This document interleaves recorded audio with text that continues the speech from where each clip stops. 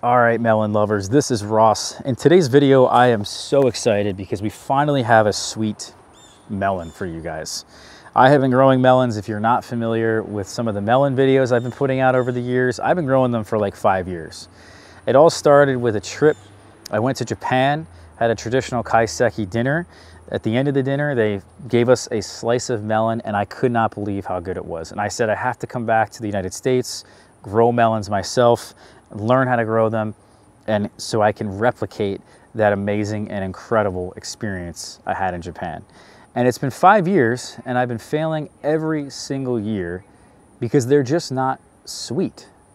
They're just not of the sweetness level. They have some good fragrance and melon flavor to them, but they've never been sweet enough, even comparable to what you get at the grocery store in the United States. So if you guys are struggling with getting sweet melons, I'm going to talk about my journey in this video so that you guys can get sweet melons yourself.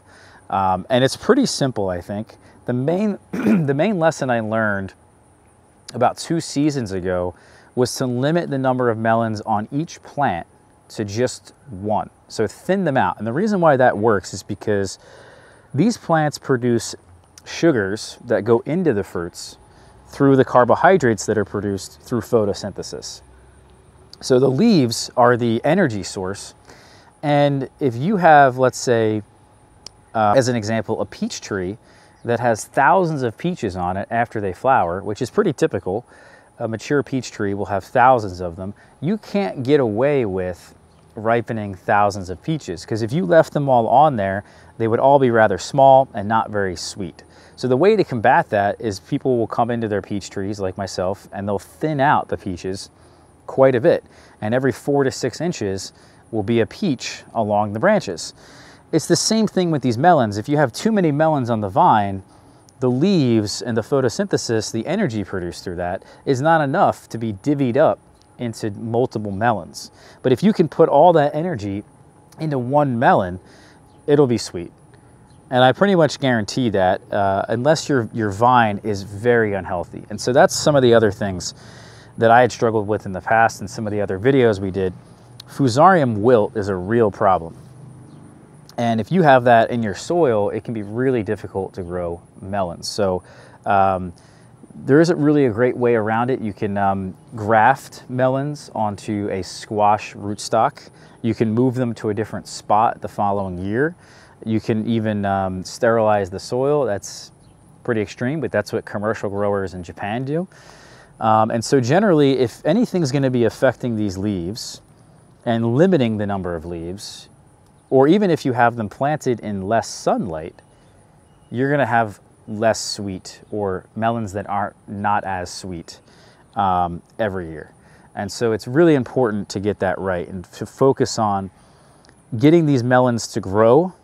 I think get them to grow enough to have enough leaves on them so that when they do flower and they do fruit, you end up having enough carbohydrates that can be put into it. So one of the things I actually really recommend is when you start the melon seeds yourself, you could start them in 3-inch by 3-inch pots. And this is usually about a month, maybe even 5-6 weeks before you're going to plant them. And then 3 weeks later, they're going to be rooted, and maybe even 2 weeks later, they're going to be rooted in that 3-inch by 3-inch pot. So then you're going to take that and you're going to up pot it into a 1-gallon pot, 6 inches by 6 inches. And I'm telling you, they're going to transplant a lot better when you put them in the ground. That bigger root system that they have, they're going to grow like you won't believe. And that was a lesson I learned last year in a plot that we had, that I had access to, where I grew about 30-some melon plants of different varieties. We trialed so many varieties, by the way, over the years with the help of Amy Goldman's book, The Melon.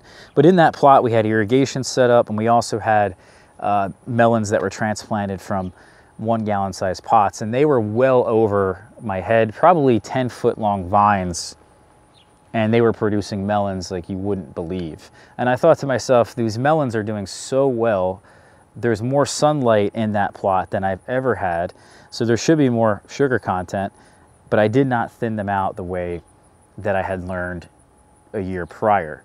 So We got a little greedy last year. I could have had a lot of success to share with you guys. I didn't take, unfortunately, the greatest notes of the varieties that I liked, but there was 4 varieties here that we're growing this year that I think would produce a sweeter melon a bit more reliably.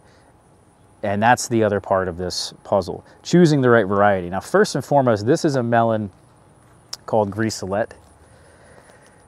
This is from Johnny's Seeds. What they did was they hybridized this melon, the Petite Grise de Rene, and hybridized that to create it so that it has the same sweetness and flavor with better disease resistance.